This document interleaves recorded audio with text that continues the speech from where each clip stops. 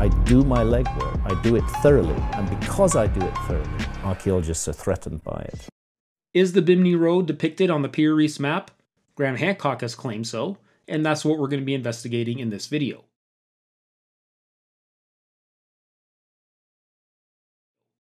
If you haven't seen my previous 3 videos on Graham Hancock's claims regarding the Piri Reis map, first off, I invite you to check those out, but let me catch you up to speed. This map here is called the Piri Reis map. It was drawn in 1513 by a man named Piri Reis from the Ottoman Empire, and it used to be a world map, but today only this piece of what is the Atlantic essentially survives. And Graham Hancock has claimed that this map contains evidence of the existence of an ancient global seafaring civilization back during the last ice age that had advanced technology comparable to what we have today, specifically at least as advanced as we were in the 1800s, and maybe even more advanced than we are today in some ways. This is not Graham Hancock's theory. This is the Hapgood hypothesis developed in the 1950s by Charles Hapgood. Graham Hancock is just one of a number of people who have been convinced by this theory, although he does have his own slight variation on it, and actually this claim regarding the Bimini Road is one of those variations. So why does Hancock believe this map shows evidence of this ancient civilization? Well, he points to 4 features of this map that he says demonstrate so. The first 3 we've already covered. I'll just recap them real briefly. The first one is the source maps used by Piri Reis in putting this map together, which he tells us about in the margins of this map. And Hancock claims that Piri Reis tells us he used very ancient source maps that contained information dating back to the last ice age. The second feature he points to is the accuracy of the map, but mainly longitudinal accuracy, which he claims is too accurate for the technology available at the time this map was made in the early 1500s. Therefore, he argues, Piri Reis must have had access to a map made by a more advanced civilization. The third feature he points to is this southern landmass down here at the bottom of the map, which Hancock claims is Antarctica as it was during the last ice age. If you'd like to see if these claims hold water or how well they stood up to scrutiny, you can check out those 3 videos. In this video, we're going to be looking at the 4th feature, which is this island right here, which Hancock believes is the Grand Bahama Banks as it was during the last ice age. So the Bahamas today are a bunch of small islands, but during the last ice age, sea level was lower, and all of the islands of the Bahamas were part of a large island called the Grand Bahama Bank. He further bolsters this argument by arguing that this feature running along this island is the Bimini Road. The Bimini Road is an underwater rock structure off the island of Bimini in the Bahamas, and Hancock believes this is the remnants of an ancient road built by this ancient civilization. Although he does specify that as it pertains to the Piri Reis map, whether this road is man-made or a natural structure is irrelevant. What really matters is that it shows up above water on a map drawn in the 1500s, and the last time it was above water was during the last ice age.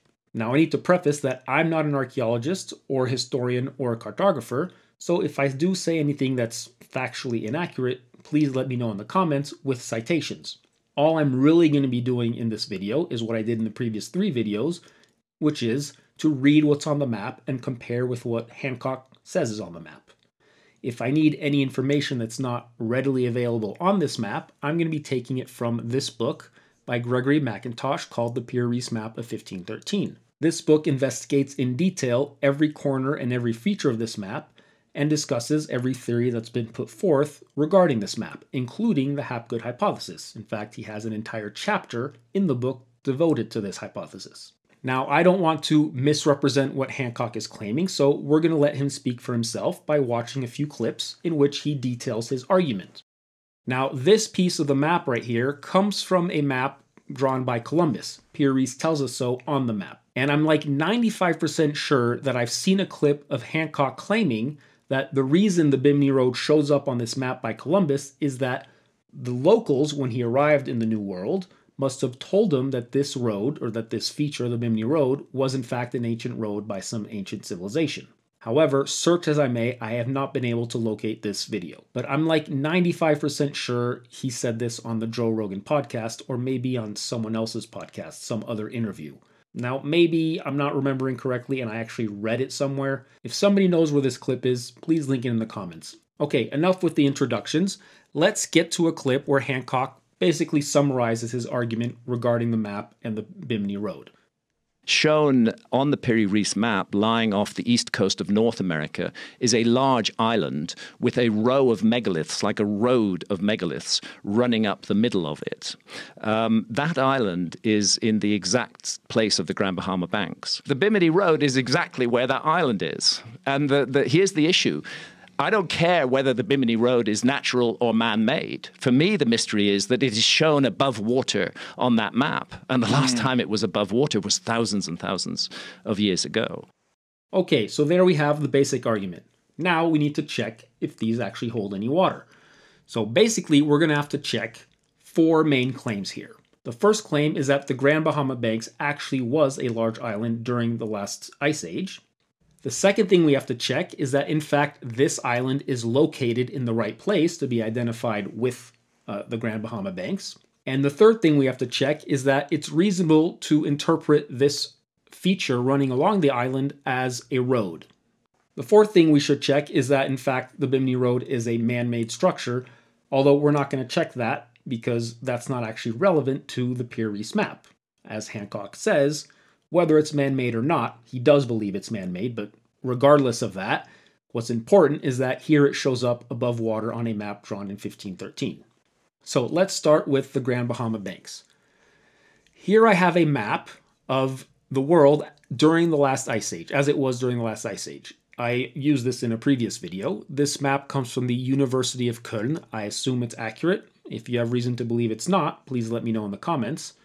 In white, we have dry land from today. In gray, we have dry land that is today underwater, but was above water during the last ice age. And in this bluish gray color, we have ice caps during the last ice age. Now, I can't actually zoom in any further, but if we look where the Bahamas are, here we can go see where the Bahamas are. They're off the coast of Florida right here. So here we have a bunch of islands and surrounded by this shallow sea in this lightish, bluish, greenish color. And if we look on this map, in fact, we do have a large island that has pretty much exactly the same shape of this shallow sea outline. So that does check out. It would appear that, in fact, the Grand Bahama Bank was one large island during the last ice age. So far, so good. The next thing I want to look at is whether it is reasonable to interpret this feature as the Bimini Road. So let's see what Hancock's arguments are for this. While you're watching this clip, this would be a good opportunity to like and subscribe if you haven't done so already. And if you take a closer look at what Piri Reis drew along the island's spine, it's a series of blocks lined up in a row. Remind you of something?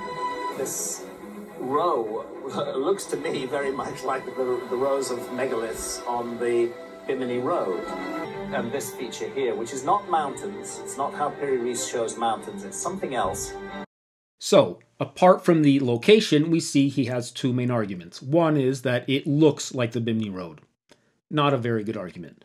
But the other claim he makes is that this is not mountains because that's not how Piri Reis draws mountains. Now, I think he's arguing this by comparing to other mountains on the Piri Reis map.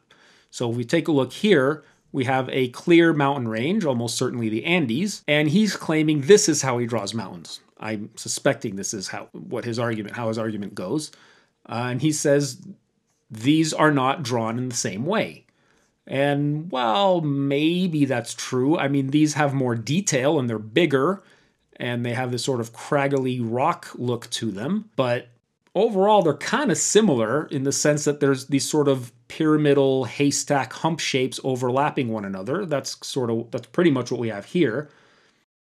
Right off the bat, I'm not sure you can argue that. I mean, these just have more detail, basically. I mean, for one, who says he has to draw all his mountain ranges the same on a given map? He can draw different mountain ranges with different artistic representation. There's no rule that says all mountains must be drawn in the same way. Well, we can start off by comparing to what appear to be mountains in other places on this map. So over here in Africa, it looks like these are supposed to be mountains, and they're drawn in a different style than these ones, and also in a different style than what he's saying is the Bimini Road. So already we see that on the same map, we do have some variation in how he draws mountains, although they both do have this overlapping hump type prototype. This here, I'm not sure what it is. It could also be mountains drawn in a slightly different way, but also we have like overlapping humps. And then this over here in Spain is sort of hump shapes as well, overlapping humps. I don't know if it's supposed to be mountains or something else. It's not clear. Could be true that this is not how he draws mountains. How could we know? Well, fortunately, we actually have an entire book of maps drawn by Piri Reis called the Kitab-i-Bahri, which means the Book of the Sea. And there are tons of maps in here. So let's take a look at these maps to see how he draws mountains. Let me pull up our Bimini Road here. So here we have a map. Clearly, these are mountains. We've got rivers coming off them. I don't think anyone's going to argue these are not mountains. And that looks very similar to what we have on this island. In fact, it doesn't even really look like what we have here. It looks much more similar to these mountains, or this feature, which he's claiming is the Bimini Road. Overlapping hump shapes. If we go to the next map, it's the same map. See, this is the same map, but drawn in a different artistic style, and we see he's changed slightly how he draws his mountains. But they still have this sort of overlapping hump shape. Let's take a look at a few more maps in here. Here we have some mountains. Again, this shows the same style as the second map we saw. Now we see a third style, but still running with this overlapping hump shape. Here we have what looks almost exactly like what's on this island here. So, and these are definitely mountains. I mean, unless you want to make an argument that there's something else, but it looks like mountains to me. Again, we have another map. This looks pretty much exactly like what's on this island. And we can see he draws the same map with two different artistic styles. We haven't seen this style yet. So we do see variation in how he draws mountains, although they all have this sort of overlapping hump shape. And in fact, you can go through all of these maps and you'll see that, I mean, that's pretty similar, almost exactly what we have here. So I encourage you, if you want, you can go check out, just Google this book and go look at these maps for yourself. One thing you will notice is that none of these maps have mountains that look like how he drew the Andes, that look like this. So it would appear that actually this is not how he typically draws mountains. This is exceptional. He's changed his artistic style a bit for these mountains. And this is actually how he typically draws mountains. So I don't know what Hancock's talking about here. It would appear he is not aware of the existence of this book by Piri Reis. I do my legwork, I do it thoroughly, and because I do it thoroughly, archaeologists are threatened by it. So I think we've demonstrated that this argument that this is not how he draws mountains simply doesn't hold. This is pretty much exactly how he draws mountains. Next, I want to look at a clip where Hancock discusses why academics don't agree with him that this is the Bimini Road. To this day, archaeologists insist that this underwater formation is just a stretch of fractured beach rock, probably formed around 3,000 years ago by natural processes. Unwilling to risk their reputations, few scholars have seriously investigated it. Now notice the dismissive way he's presented this argument. He's portrayed it as if they said, oh, it's just about 3,000 years old, but we don't want to investigate it because we don't want to destroy our reputation. So they never actually looked at it, but just sort of assumed it was 3,000 years old. Notice also, he did not say nobody looked at it. He said few scholars have looked at it. So somebody did investigate it. In fact, there's a paper in which they dated the rocks. They carbon dated the rocks. And yes, Joe Rogan, you can carbon date rocks if they're made of carbon. And even if they're not made of carbon, there are all sorts of other radiometric dating methods that could be used on rocks. In fact, that's how we know how old the Earth is, by radiometrically dating old rocks like space rocks. And actually, in principle, you could radiometrically date any material that contains some unstable radioactive isotopes, which is pretty much all materials. Although in practice, doing so in an accurate manner might not be so straightforward. So in this paper from the University of Miami by Calvert, Introne, and Stipp, there's a bunch of different things that have been dated in here, but the first one is called Bimini Atlantis Series. Carbonate rock samples, so made of carbon, so they were carbon dated, postulated road building material of lost civilization Atlantis. All right, so they're specifically dating for the purpose of checking if this Bimini Road could possibly be a man-made road from an ancient civilization. So already we see some dishonesty from Hancock claiming that they didn't want to study it. If we continue, dated as whole rock and in separate components of shell material and cement to determine maximum age of road-like formation. So they dated multiple parts of the rocks. The first three are dates of the rock, and they all give dates of about 3,200 years old. Then we have a sample of the shells. I wish there would have been more than one sample, but oh well. They only have one sample of the shells embedded in the rock, and that's about 3,500 years old. Then they have 3 samples of the cement binding the whole thing together, which is about 2,800 years old. So it would appear that the rocks formed 3,000 years ago, roughly. Well, this pretty much just kills Hancock's theory. The rocks did not exist prior to 3,000 years ago. That's like the time of the Bronze Age collapse, when the Israelites first show up, Ramses II, around there. Well within our current stretch of civilization. So really, we don't need to go any further. Theory's dead. The rocks did not exist during the last ice age. They would not exist for another 8,000 years after the end of the last ice age. They formed when the Bahamas were already a bunch of islands, when the Grand Bahama Banks had already gone below sea level. And notice how dishonest Hancock is. He's the one who gave the 3,000-year-old date. He's fully aware of this paper. And this is not a new paper. This paper is from the 70s. And yet he completely dismisses this, presenting it as if academics never really studied it, and they weren't even willing to study it out of fear of damaging their reputation. But we think that that was above water at some point. It was definitely above water during the last ice age. The Grand Bahama Banks was above water, but there was no Bimini Road there to be above water. The rocks themselves would not form till 8,000 years after it went underwater. When it finally went underwater, may have been as late as 8,000 or 9,000 years ago. And the whole effort of archaeology has been to dismiss the significance of the Bimini Road. How would they dismiss that? Because they dated the rocks, the shells embedded in the rocks, and the cement holding it all together, and found that the rocks themselves did not form till 3,000 years ago, 8,000 years after the last ice age. Case closed. You could not come up with better evidence to disprove this theory if you wanted to. I think it's a man-made structure, but the argument is that it's a kind of beach rock that forms in these blocky formations. Does it? Is that yes, right? beach rock does form in blocky formations, but here I believe that the beach rock has been used as a construction material. Oh, and again, we find him dismissing important facts. Yes, beach rock in its natural state does actually look like this sometime, but he just dismisses that. And he's claiming academics dismiss evidence and are not willing to actually study things out of fear of damaging their reputation, when in fact they did study it and they found evidence completely contradicting your theory, and you're dismissing it. I do my legwork, I do it thoroughly, and because I do it thoroughly, archaeologists are threatened by it. If you're not convinced at this point by the complete dishonesty of Graham Hancock's methods, especially if you've seen my previous 3 videos, then I don't know what to tell you. There's really no evidence I could put forth. I can literally take you outside and show you the sky is blue. You're still going to claim it's brown because you want it to be brown. Well, there really isn't a need to go forward because the theory is dead in the water, but let's continue anyways. Next, we want to take a look at the location of the island. Efforts have been made to explain it as a badly drawn map of Cuba.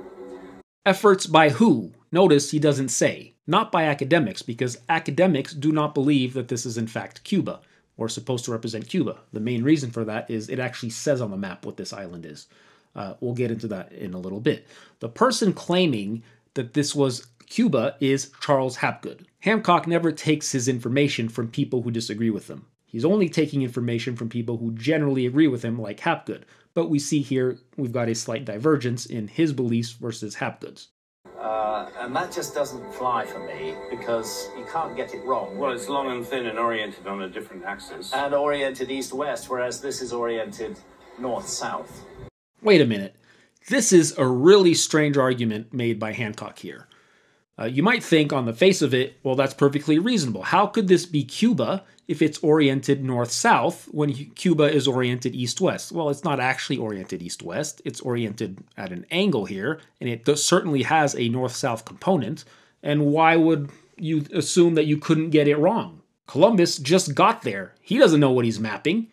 But what's really strange about this claim is that he's claiming that this cannot be Cuba because it's north-south. But if you've seen my previous videos, you'll know that he has claimed that this projection here, this azimuthal equidistant projection centered near Cairo, is precisely, his word, precisely the projection used by Piri Reis in making his map.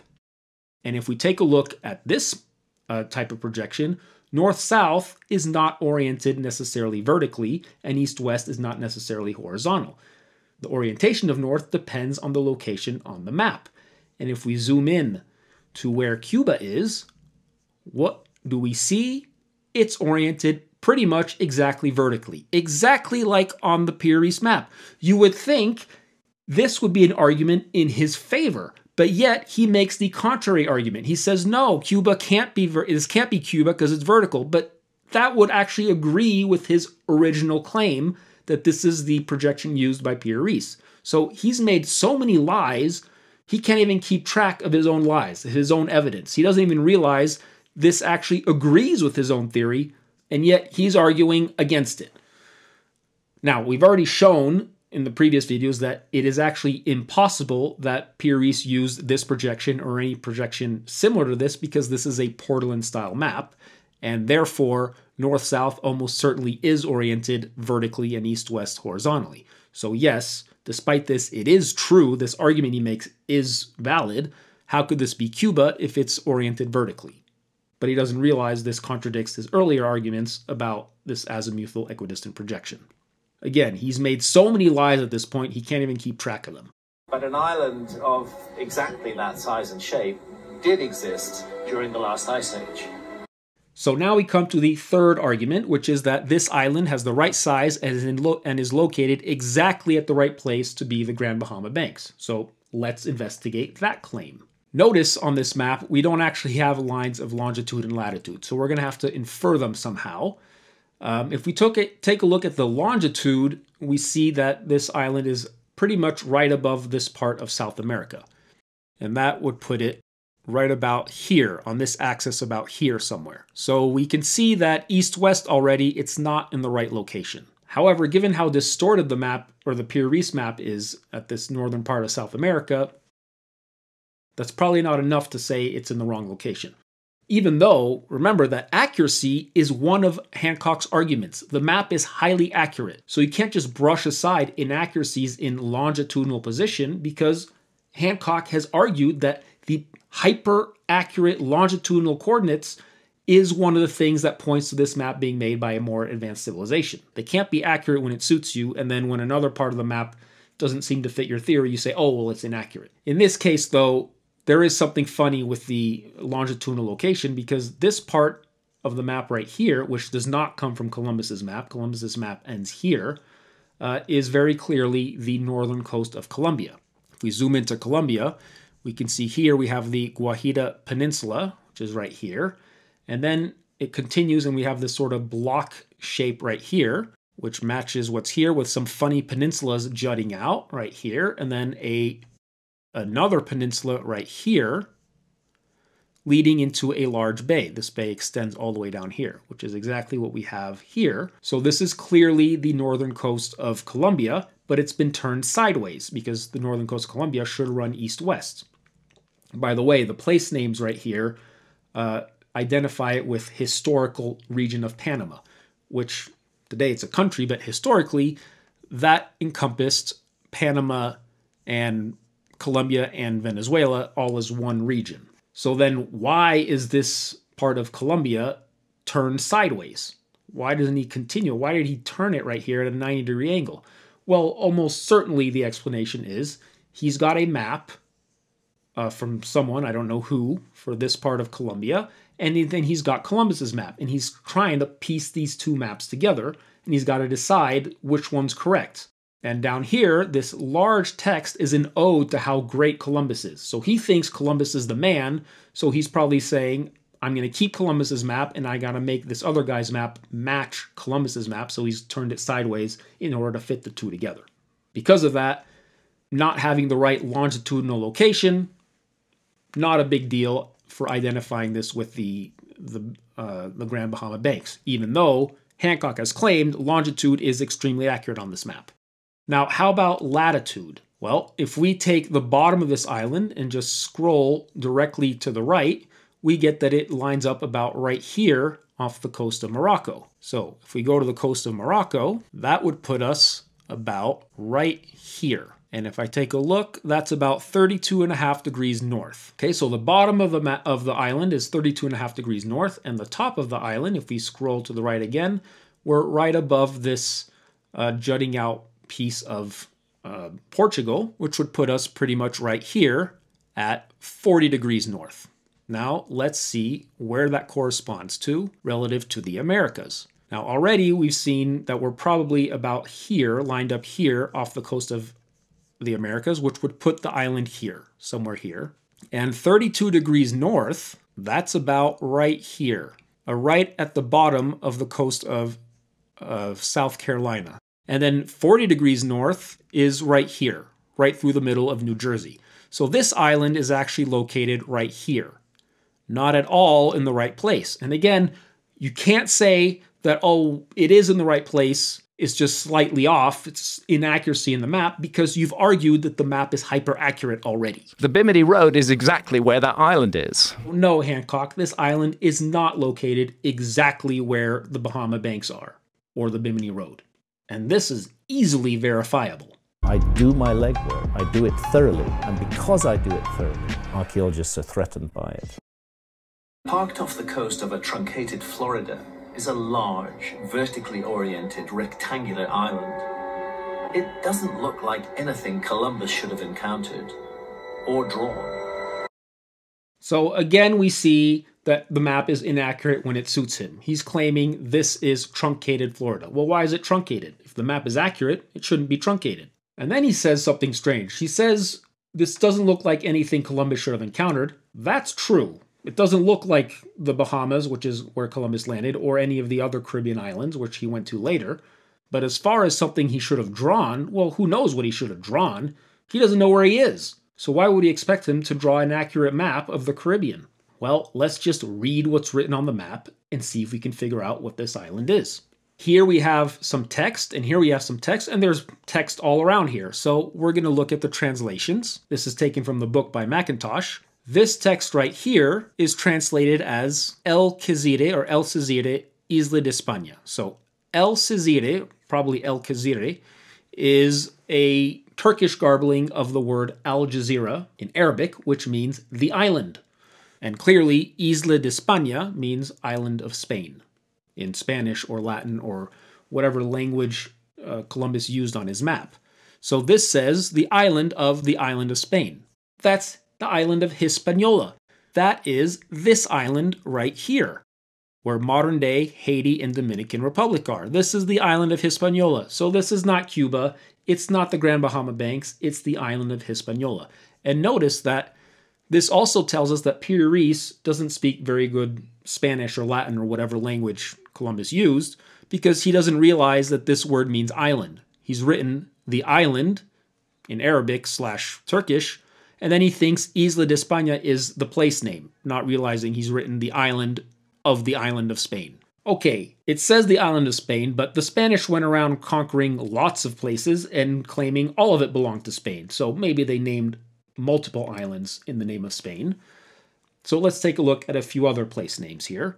Down here we have a text, and that is transliterated as Paxin-Vidad. And in the book he tells us, he argues, well, this is almost certainly the settlement of La Navidad. We see we have the word Navidad written at the end here. La Navidad was the first settlement built by Columbus on the island of Hispaniola. As soon as he left, it was destroyed by the natives, so it would only show up on a map by Columbus. But it was on the island of Hispaniola. Where this Pax part comes in, I don't really know. He doesn't explain in the book. I wish he would tell us why maybe this Paxi shows up in front of the name, what that could possibly mean. But he doesn't. If somebody has an idea, maybe you speak Turkish or something, and you know where this might have come from, please let me know in the comments. The third island we're going to look at, or the third name, is this one right here, which is this island here, and this text right here, which says Bir Binish. Now apparently, according to Mackintosh, in Old Turkish, this translates to long cloak. And Mackintosh tells us that pretty much every historian is in agreement that this actually is a translation of the island Alta Velo, which means high sail in Spanish. Now, the island of Alto Velo is still called that today, and it is located right here. Isla Alto Velo, right beneath the island of Hispaniola. So we got 3 place names telling us this is the island of Hispaniola. By the way, this is labeled the Virgin Islands, which are not far from the island of Hispaniola as well. They're right here. And this is Puerto Rico. But this is not from Columbus's map. But it says here there's a settlement called San Juan Bautista, which is the modern-day city of San Juan, the capital of Puerto Rico. And the Virgin Islands show up twice, here on one map, and then here on the map from Columbus. So we've successfully identified this island as the island of Hispaniola. Now, why doesn't it actually look like the island of Hispaniola? Well, for that, we have to look at where Columbus went. If we take a look at his travels, we know that this probably comes from his second voyage. So that would be, here we have 4 voyages. The second voyage is in red, and the blue one is the first voyage. And remember, he doesn't have this satellite view of a map that we get to look at. He can only see literally what's touching this blue line. And if we take a look, he never actually sails all around the island of Hispaniola. He never sails into this large bay here. He doesn't know that it looks like that.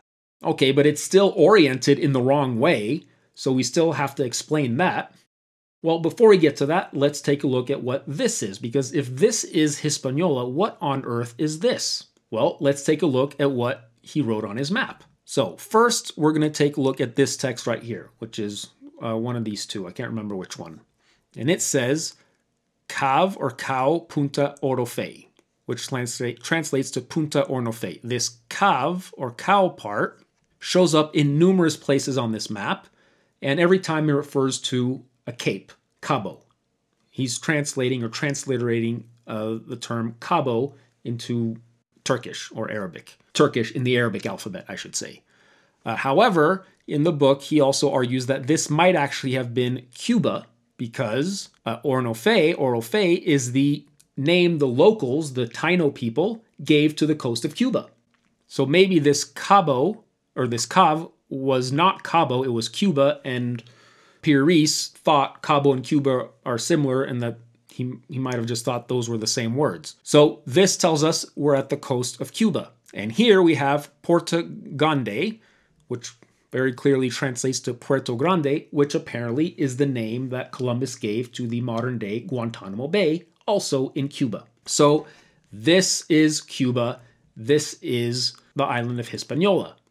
Now, other place names on here I didn't translate because even though we can translate them or transliterate them, we don't actually know what they're referring to. The names don't match modern-day names. Now, why then, if this is Hispaniola and Cuba, is it oriented vertically, north-south? That doesn't make any sense. Well, actually, we do have an explanation for this. First thing is, let's read what's written here. This is this island right here, and it's written as one word, Isto Nacia, which very clearly says, this is in Asia, in Spanish. Columbus believes he's in Asia. He maintained this till the day he died. He believed he landed in Asia. And Piri Reis doesn't realize this is what this says. He thinks that's the name of this island. He doesn't realize Isto Nacia means this is in Asia. But this is going to be why the island, or this part of the map, is oriented in this funny way, because he thinks it's in Asia. He's trying to map this onto what he thinks Asia looks like. And in fact, we have letters, apparently, from a guy who traveled with him named Michele da Cuneo, an Italian guy. This page only exists in Italian, but it says that he was an Italian navigator who took part in the second voyage to the New World with Christopher Columbus, who was his friend. Apparently, we have some letters by this guy who tells us that Columbus stated that Cuba was part of the mainland. It was a peninsula jutting southwards off of the mainland, and that he spent some effort convincing the rest of his sailors that, in fact, it did run north-south. So it would appear that not everyone on his trip was in agreement with him that this island which he believed was not an island. He thought it was a peninsula because he never sailed around it. Let me just show you that he never sails around Cuba, so he doesn't know it's an island. He thinks it's a peninsula coming north-south. Why does he make an effort to convince everyone on his ship to agree with him that it runs north-south? Because he's trying to identify it with Asia. Here we have a map, or a reconstructed map, of what Columbus probably thought the world looked like. He probably had a map looking something like this.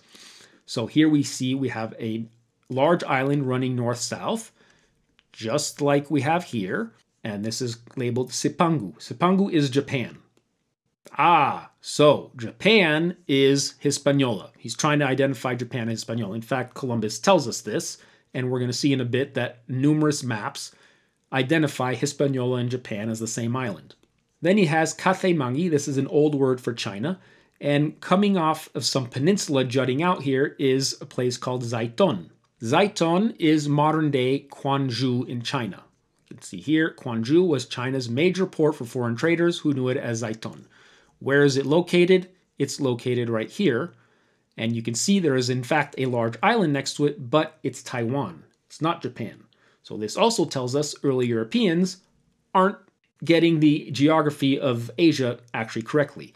Quanzhou and Taiwan actually lined up latitude-wise with the Caribbean, but Japan is much further north. So if we go back to this map of how Columbus believed the world looked, we've got another example here. Again, we have Zipangu, Japan, and then we have Zaiton coming off of this peninsula from mainland China or India. They're kind of named interchangeably at the time. And then we have a bunch of islands down here, Java Major, Java Minor. So they think the world looks like this, and Columbus is trying to map what he discovered with this map of what he thinks Asia looks like. That's why it's oriented this way. And as I said, we have a number of maps from the early 1500s that have this general layout with this peninsula and a large vertical island, identifying Japan with the island of Hispaniola. So for example, we have this map right here. If we zoom in, let me go to the other one, it's a little clearer. Here we have the island of Hispaniola and what's clearly a piece of Cuba right here. And then if we take a look right here, we have Zaiton. This is mainland Asia. It says right here, Tibet. We can go down here and we've got Java Minor, Java Major. So these islands down here. But we have a text here telling us that off the coast of Zaiton is a large island called Sipangu, Japan. So here we have Insula Magna, Valde Dicta Sipangu. This is in Latin. You're going to have to translate it. But this says there's a large island named Sipangu. And it goes on to tell us that it's full of inhabitants who are idolaters, and that the Spanish like to wait out the winters on this island, and that they call the island Hispaniola. So down here it says Qua or Quang, Hispani Spagnola vocant Sipangu. So that the Spanish call vocat, as in vocalize, that the Spanish call Hispaniola. So the Spanish called Sipangu Hispaniola. All right, Hispaniola is the Spanish name for Japan. It says so right here on the map. But they think this is part of Asia, right? They still think they've landed in Asia. Let's take a look at another map. This map is clearly drawn much later because the entirety of the Americas is on it, and notice that Asia is right behind it. So they still think, yeah, okay, this is a new continent, but Asia's right there. You know, we just crossed this narrow land bridge of this new world. We're going to get to Asia. But right here, I can't zoom in any further, unfortunately, so I don't know if you can actually make it out on your screen, but I can barely read that it says Sipangu, and then this word, hard to read, but it looks like it says alias, and then Hispaniola. So Japan, also known as Hispaniola. Let's take a look at a few other maps. Here we have, notice, we've got this same sort of jutting out peninsula here, although this does not have any names allowing you to for sure say that this is Asia.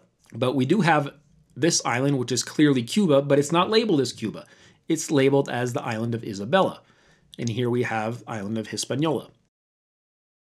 This map has, again, the same layout, this jutting out peninsula, meeting the island of Isabela. Again, it's not named Cuba. And in this case, it tells us this is Terra Ulteri Incognita. So this is unknown land. So it will appear that this guy is not convinced that this is Asia. He thinks this is a new land. Here is another map. Again, we have the same jutting out peninsula, and it tells us here, Terra de Cuba. So here, the mainland is labeled as Cuba, even though Cuba is actually on the map. It's not labeled as Cuba. Here we have Hispaniola again, and it says Terra de Cuba, Asia Party, so part of Asia. So Cuba is mainland Asia, exactly what Columbus claimed. Here is another map. This one's interesting because it's got this jutting out peninsula blocky shape for China with Sepangri, so with Japan there, but then it's got the New World with the same shape, calling it Terra de Cuba. So this guy seems to have agreed, yeah, this is not China, but he still gives it the same shape as was given to China. And he's calling the mainland Cuba, even though he's got Cuba on the map labeled as Isabela, not Cuba. And again, we have island of Hispaniola here.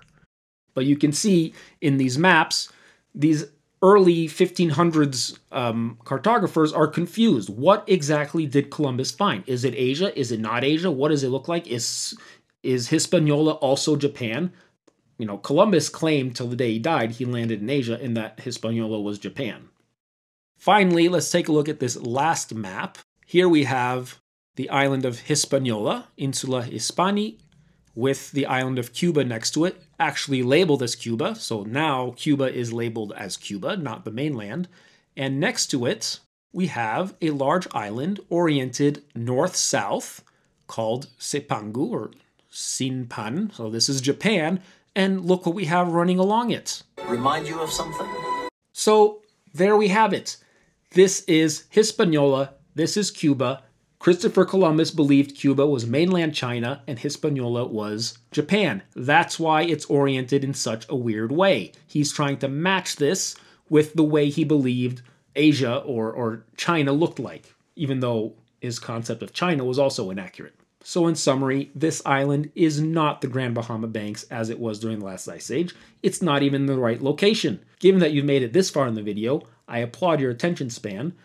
Please be sure to like and subscribe, and leave a comment, and maybe share it with a few friends. And be sure to hit the bell to be notified for the release of future videos. Thanks for watching. Hopefully, we'll see you in another video. I do my legwork. I do it thoroughly. And because I do it thoroughly, archaeologists are threatened by it.